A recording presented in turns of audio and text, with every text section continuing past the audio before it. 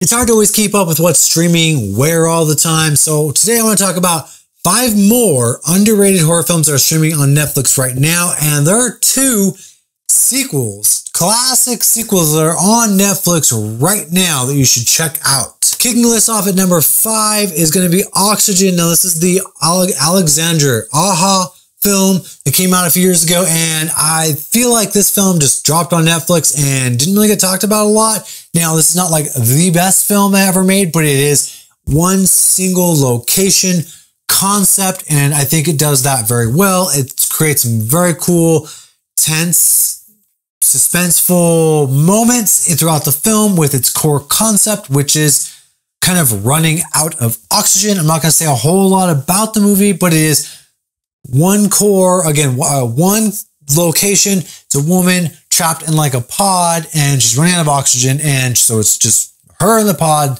similar to Buried with Ryan Reynolds when he's just buried in the coffin underground.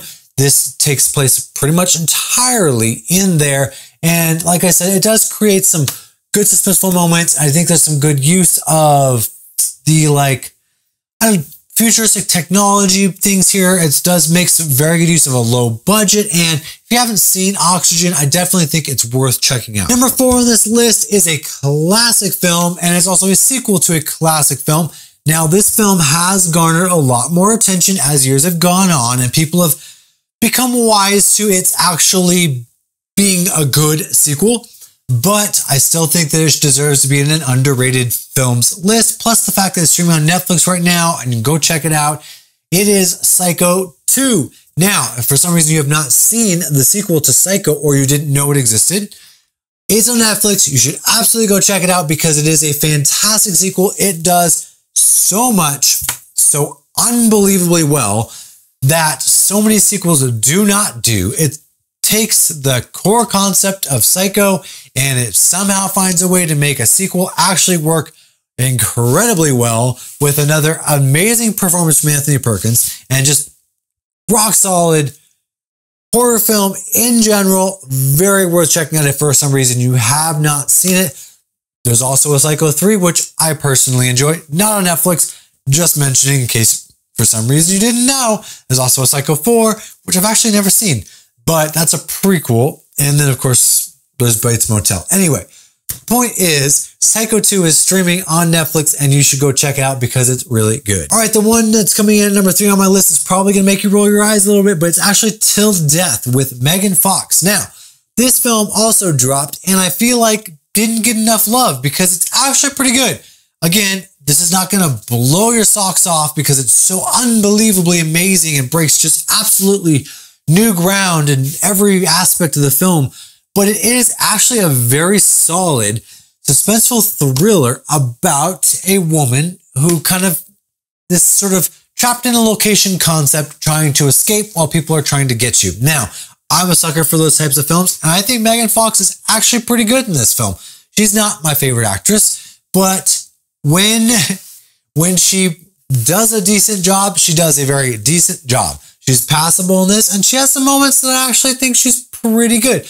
There's some cool chase sequences, and here's some cool cat and mouse elements, and I do think also a cool setting, being in the ice and snow, secluded in a house, out in the cold, really amps up the level of suspense and I guess danger that Megan Fox's character is in this film. If you haven't seen Till Death or you didn't want to give it a chance because you thought, well, you know, it's some sort of suspenseful horror movie that dropped on Netflix with Megan Fox in it, and you didn't want to give it the time of day, I urge you to maybe give it a second chance or give it a second thought and actually go check it out because it is pretty decent. All right, coming in at number 2 is the film Unfriended.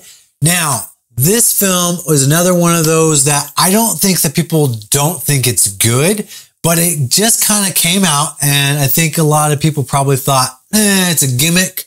Like I thought, it was one of the first films to really use that like entirely plays out on a screen kind of found footage type of horror films, and it's been copied and replicated multiple times. And the sequel itself that it got, Dark Web, is actually also very good. But Unfriended is genuinely a good horror film and does a lot of things very well and has some very creepy, cool moments. If you, for some reason, have not seen Unfriended and you wrote it off because of the type of concept it is, you should give it a shot because it does actually pull the concept off very well and is a very solid horror film. Some great performances on Unfriended, a great concept with a cool little twist at the end, good ending, as well as, again, some cool in-camera effects that they pull off here with the being on the screen the whole time, and just honestly is definitely worth checking out if you haven't seen it. All right, I have 2 honorable mentions just because I wanted to throw them in there, and the first ties in with Unfriended, and that is Missing. This film is the pseudo-sequel, I guess you would call it, to Searching.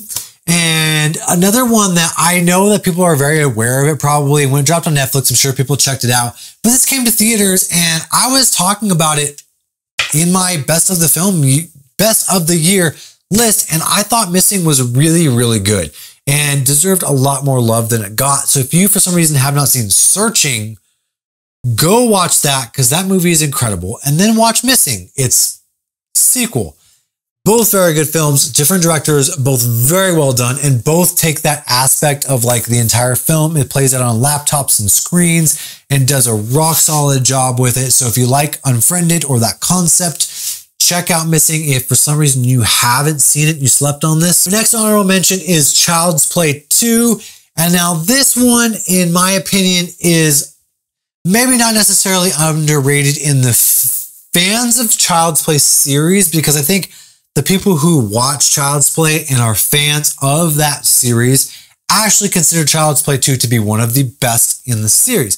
However, on your average like moviegoer audience, I feel like a lot of people sleep on Child's Play 2 and don't really give it the time of day because they kind of write off the rest of the sequels. Again, considering you're not a big fan of the Child's Play series, so you haven't watched all the sequels, most just like average moviegoers or people that are checking out films on Netflix don't really give it the time of day. And Child's Play 2 is actually a very, very good sequel, similar to Psycho 2. Does a fantastic job at following up a classic horror film. And if for some reason you wrote it off and you haven't seen it, I wanted to mention that it is on there. It also is going to be leaving soon, according to Netflix. So get on that and check it out if you haven't seen it for some reason. All right, coming in number 1 is the film Upgrade. Now, this is the film by my man, Leigh Whannell. And this film is just criminally underrated. Again, I do believe as Leigh Whannell has gone on and made more films, such as Invisible Man, he's gained more popularity. It has gotten a little more love. We are getting a TV show out of it, so it definitely has gotten more attention. But this and Insidious 3, both of Leigh Whannell's first 2 films when they came out were just absolutely slept on. And Upgrade is just such a perfect example of how to create a world and tell a cool original horror film with a tiny little budget. I see all these horror films and sometimes I'll get on here and I'll be like, yeah, it's okay, but it had $400 million. Whatever ridiculous budget they have.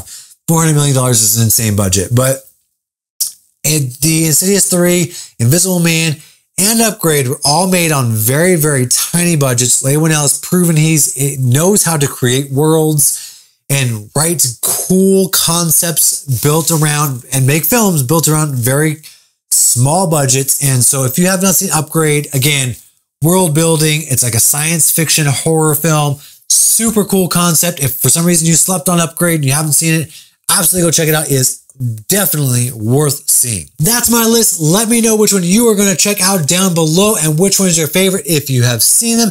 Thank you so much for watching and I hope you're having a fantastic October. Got them running scared, I'm a big bad wolf. I never see the silver lining, only see the gold.